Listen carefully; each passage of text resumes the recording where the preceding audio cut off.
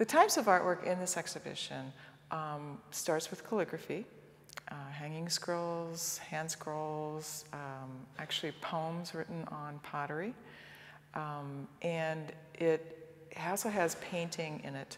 So it's a nice blend and kind of a progression from writing, calligraphy, styles of development through painting styles, techniques and materials, some wonderful examples of techniques and materials. Really, I love the challenge of designing the space. This particular show has an incredible amount of pieces in it, so it's really coordinating all of those pieces to have the viewer engaged in the work.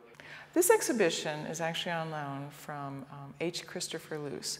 Mr. Luce is one of the trustees here at the college, and in 2007 he approached the museum and said, would you be interested in showing my collection? It was a very generous offer of a world-class collection, really brought to Wooster for teaching purposes. This scroll, which is a Sui dynasty from about 600 AD example of the Mahaparinirvana Sutra, most commonly called the Nirvana Sutra.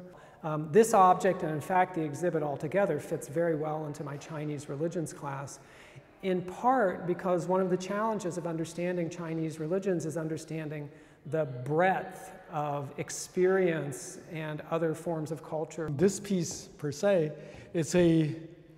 I would consider it a satire because it makes fun of Chinese attitudes towards culture and words and calligraphy. Because my students are religiously writing these characters day by day to familiarize themselves with Chinese characters, I would like for them to see that actually some Chinese are fairly critical of the whole process of learning writing.